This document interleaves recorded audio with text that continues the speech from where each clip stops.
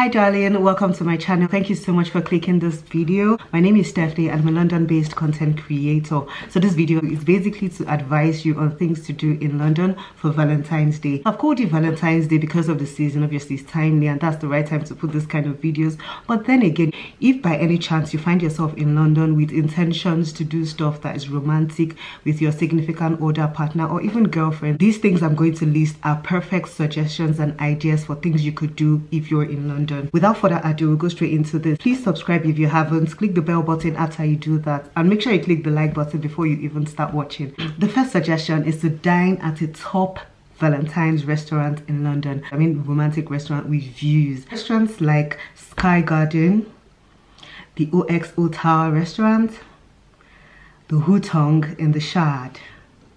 And if you're a vegetarian, there's this one called Vanilla Black, which is really good for vegetarians.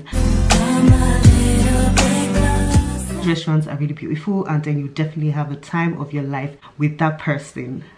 Number two, we couldn't go any more British than an afternoon tea. So indulging in a Valentine's afternoon tea will be something good for now. And just a regular classy afternoon tea would be good for any other time you're visiting during the year. There's afternoon teas that are quite quirky, which occur on the bus or on the red bus. You have afternoon tea, so if that's your kind of vibe, you should go for that one. And then there are some expensive ones, like at the ones at the Ritz, the Browns Hotel, Claridge's, the Dorchester.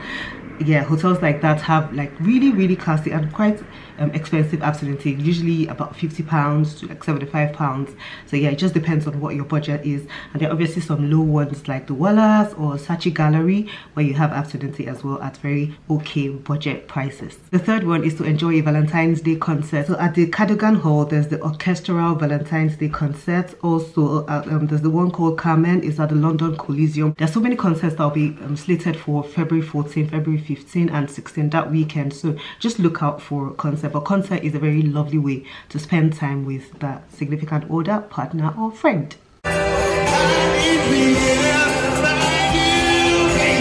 Number four, I would say visit cool places in London. London is always giving. There's so many beautiful places you can see in London. You can just go to West End, like a musical. My favorite musical is The Lion King, guys, but there are so many of them, and then there's so many budgets for these things as well. But I really love The Lion King. Lion King is a theatre play that I would watch over and over again.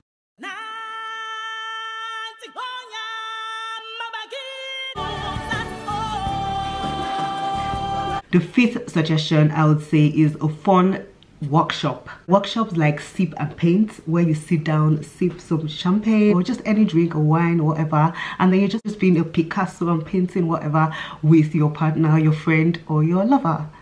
You can also do stuff like Cooking with Cupid. Is a Valentine's Day cooking class with bottomless alcohol and a dinner with such a great vibe. This happens at the Avenue Cookery School, and it's going to be happening on the 14th of February. I'm going to put links to all these activities I'm mentioning, guys, so you can easily book if you're ever coming to London now or whenever for a romantic time. Number six, I would suggest a comedy show. There's nothing like laughing with someone you love or someone you like or your friends.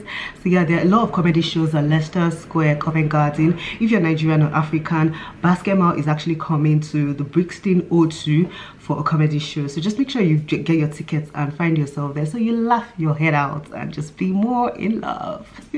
Every time that the comedian comes on stage, everybody wants him to drop the best jokes at the end. But when you go to your office, say you work in the bank, you go to bank, you are stronger at the beginning, 9 a.m. Around 3 o'clock, 2, you are tired, you want to go. It is not different for us. Number seven, as I told you, London is always giving with places to see. So you can take a romantic walk to an iconic place and then just enjoy the views. Places like the London Eye, they have the champagne experience that you can have with your partner. Unbelievable experience, a really nice time.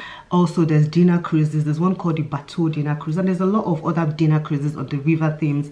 Go there, have fun, have a meal, and then just look at water moving on the boat. And you can also just take a stroll. There are beautiful places like Hampstead Heath, Primrose Hill, Greenwich Park, stunning places. So just take a stroll hand in hand with your partner, your friend, or whoever. Take lovely pictures and just enjoy London, because London is beautiful. If you're adventurous, yeah, I would say this 8th one is for you. You can go on a speedboat ride. These speedboat rides are not like the Boto dinner cruise ones, so you literally be on the boat that is just like speeding. There's water everywhere, everyone's holding each other. If you loved an adrenaline kick, it's such a way to have fun. I'm going to put a link to the speedboat ride down in the description as well. You can also whiz down the slide at the Orbit. Yeah, that's really lovely. And number 9, which is the one I'm going to be partaking in this weekend, is a getaway.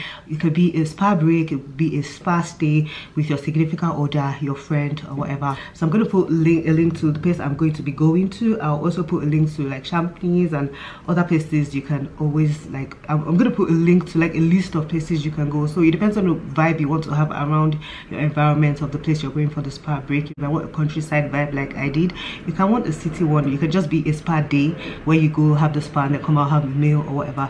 You can also like have a 2 nights, 3 nights, whatever it is. But yeah, having a spa break where you get like massage or facial or whatever is just a lovely way to spend Valentine's Day weekend, or even just a time in London, a romantic time in London. Yeah, so for London, there are some hotels that are actually like romantic on their own. So there's a Hilton Hotel in Scion Park. Scion Park is not really far from Richmond, but it is in London, but it still has like this countryside vibe. So that's one I would suggest to you. I'll put a link to that. I'll put a link to other ones so you can make your choice. Last but not the least, number 10, good old Netflix and chill. Netflix and chill is something I think I'm going to do as well. So yeah, Netflix and chill obviously is you maybe ordering food in, you guys getting alcohol as well, or wine or whatever it is you drink, and then just being at home looking at the TV, watching a TV show, something motivational, just whatever it is that tickles your fancy when you look at the TV. That's like Netflix and chill. You could have ice cream, you could have whatever it is you love to eat, but it's just basically being cuddled up and then enjoying that stay at home instead of going out. So basically these are the 10 suggestions I'm giving you guys. As for me, I'm going to have a meal, do the Netflix and chill thing on Friday, which is the main Valentine's Day. I'll probably vlog it. I'll try and vlog it. I'll just try and vlog my whole weekend. And then on Saturday to Sunday, I'm going out with my friend for a spa night somewhere in around Essex. So yeah, I'm really looking forward to that, to be honest, guys. I can't wait to go there. I can't wait to create content there. I can't wait to take pictures there for my next project. If there's any questions you have, please feel free to leave it in the comment section. As I said, all the links to all these activities will be down below. So make sure you go click, book. And it doesn't have to be right now. It doesn't have to be for Valentine's. Just anytime you're feeling really like, I just want to spoil myself, you could come to this video, go to the link, click. I'm not going to blog it. I think I'm going to blog this. But yeah, just go to the video, click, and see you. I hope you guys have a wonderful time this holiday. If you're single, don't worry, just hook up with your friend or just watch TV. You don't even have to make this thing affect you. Normally I don't take Valentine's Day seriously. It's just that this year I'm not traveling much, so I decided to treat myself well so that I can face the year head on after February. So that's about it, guys. Thank you so much for watching this video. If you haven't subscribed, make sure you do. Just click the subscribe button, click the bell right beside it, drop a comment because I love to read from you. If you can't do any of these things, just click the like button because they help my video go all around. See you on the next episode. Bye bye.